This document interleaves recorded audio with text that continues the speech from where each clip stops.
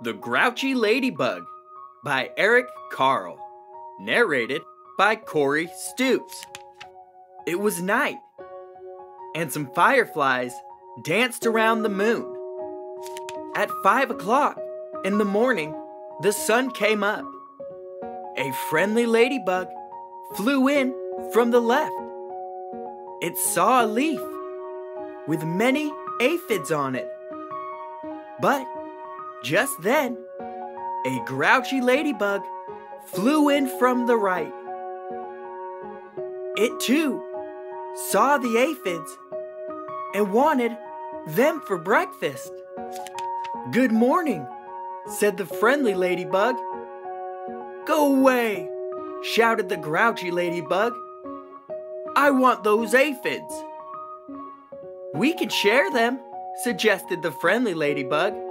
"No, they're mine, all mine," screamed the grouchy ladybug. "Or do you want to fight me for them?" "If you insist," answered the friendly ladybug sweetly. It looked the other bug straight in the eye. The grouchy ladybug stepped back. It looked less sure of itself. "Oh, you're not big enough for me to fight," it said. "Then why don't you pick on somebody bigger?" "I'll do that," screamed the grouchy ladybug. "I'll show you." It puffed itself up and flew off. At 6 o'clock, it met a yellow jacket. "Hey you," said the grouchy ladybug. "Wanna fight?" "If you insist," said the yellow jacket, showing its stinger. "Oh, you're not big enough," said the grouchy ladybug, and flew off. At 7 o'clock, it met a stag beetle. "Hey you," said the grouchy ladybug. "Want to fight?" "If you insist," said the stag beetle, opening its jaws. "Oh, you're not big enough," said the grouchy ladybug, and flew off. At 8 o'clock, it came across a praying mantis. "Hey you," said the grouchy ladybug. "Want to fight?" "If you insist," said the praying mantis, reaching out with its long front legs. "Oh, you're not big enough," said the grouchy ladybug, and flew off. At 9 o'clock, it almost flew into a sparrow. "Hey you," said the grouchy ladybug. "Want to fight?" "If you insist," said the sparrow, opening its sharp beak. "Oh, you're not big enough," said the grouchy ladybug, and flew off. At 10 o'clock, it saw a lobster. "Hey you," said the grouchy ladybug. "Want to fight?" "If you insist," said the lobster, stretching its claws. "Oh, you're not big enough," said the grouchy ladybug, and flew off. At 11 o'clock, it bumped into a skunk. "Hey you," said the grouchy ladybug. "Want to fight?" "If you insist," said the skunk, starting to lift its tail. "Oh, you're not big enough," said the grouchy ladybug, and flew off. At 12 noon, it spotted a boa constrictor. "Hey you," said the grouchy ladybug. "Want to fight?" "If you insist," said the snake, right after lunch. "Oh, you're not big enough," said the grouchy ladybug, and flew off. At 1 o'clock, it happened upon a hyena. "Hey you," said the grouchy ladybug. "Want to fight?"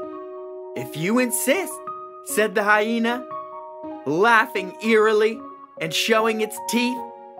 "Oh, you're not big enough," said the grouchy ladybug, and flew off. At 2 o'clock, it met a gorilla. "Hey you," said the grouchy ladybug. "Want to fight?" "If you insist," said the gorilla, beating its chest. "Oh, you're not big enough," said the grouchy ladybug, and flew off. At 3 o'clock, it ran into a rhinoceros. "Hey you," said the grouchy ladybug. "Want to fight?" "If you insist," said the rhinoceros, lowering its horn. "Oh, you're not big enough," said the grouchy ladybug, and flew off. At 4 o'clock, it encountered an elephant. "Hey you," said the grouchy ladybug. "Want to fight?" "If you insist," said the elephant, raising its trunk and showing its big tusks. "Oh, you're not big enough," said the grouchy ladybug, and flew off.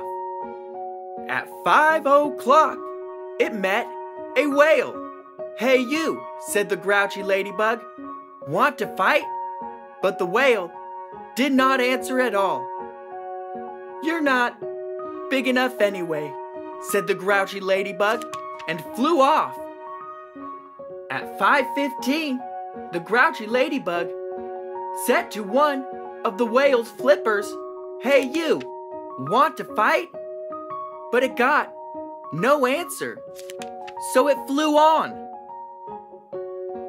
At 5:30, the grouchy ladybug said to the whale's fin, "Hey, you, want to fight?"